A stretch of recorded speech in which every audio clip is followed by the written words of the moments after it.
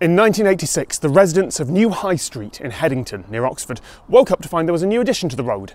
A shark in the roof of number 2. It was commissioned by the owner of the house. It's protest artwork, anti-war, symbolic of bombs crashing down into buildings.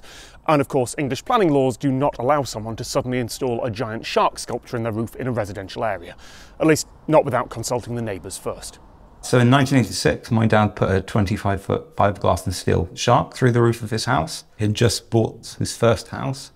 And the first night he moved in, he heard planes going overhead. He was sort of woken by this. And in the morning, he read the newspaper and I suppose saw destroyed houses in Libya, in Bonn. The story goes that my dad and sculptor John Buckley were sat drinking, celebrating the purchase of this house, sort of mulling over how to deal with the shock of the bombing of Tripoli. They were up for a fight and they did this shark without planning permission in secret. There was a sort of mixed reaction. A lot of people were shocked and didn't quite know what was going on. I think some people thought it might have been real, which is an eye-opener, certainly funny looking back. A lot of people just loved it and thought it was brilliant right from the word go. The council obviously were very much not here, thank you, and certainly not without planning permission. This is outrageous. So the months and years after the shark was installed played out exactly as you would expect. The council said take it down, the owner said no. It went to court, it took 6 years to resolve, and the shark was eventually allowed to stay when a senior British government official intervened and said, yes, this has enough artistic merit that as a one-off, it can stay. And now it's an icon of the area, known around the world, and as far as I can tell, generally liked by the folks around here. Perhaps a bit more than the current owner would like. Before we get to that though, I did have a couple of more practical questions about the shark. Like, does it have a head? It doesn't have a head. It's just a half bust of a shark crashing through the roof. I think they cut a crude hole and dropped that in with a crane initially, and then sort of shored it up as soon as they humanly could. So there was no preparation, obviously, because that would have tipped people off. It's fiberglass with steel reinforcements. The steel struts on the inside connect out through the ceiling and down into the wall, so it's structurally connected. It's there to stay. It needs repainting every now and then, and there's just continual checking to make sure everything's in tip-top condition. This year, thanks to a nomination from a presumably well-meaning member of the public, the shark was put on the local list of heritage assets. Now, the shark isn't on the national list of protected buildings yet. It could still be taken down without breaking the law, but local registration is often the first step to being on the national list. And owning a listed building is a pretty significant burden. The local government requires you to keep it in good condition and also keep it the same. And if you don't, they can fix it themselves and bill you.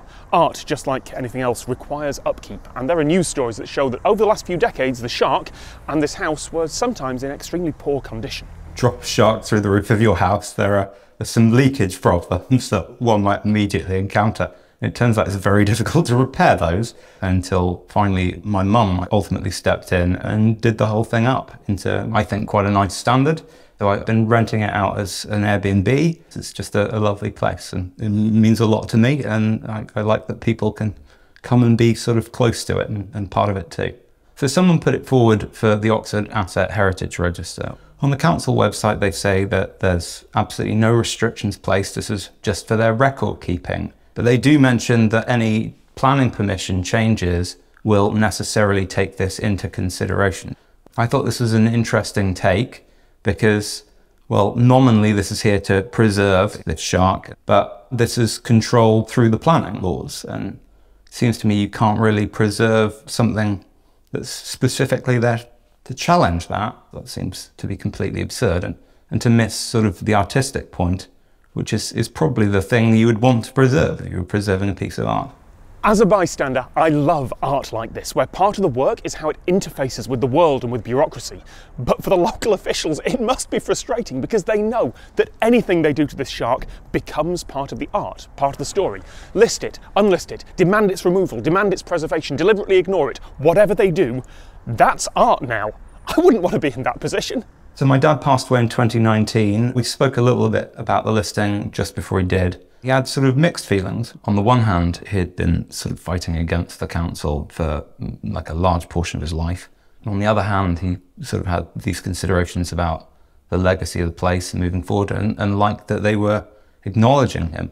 You've got this idea that the council have come around and changed their mind and are now embracing something that they weren't before. And on the other hand, you've got this, I think, slightly more truthful side, which is that these are totally different councillors. The councillors that hated it are all gone.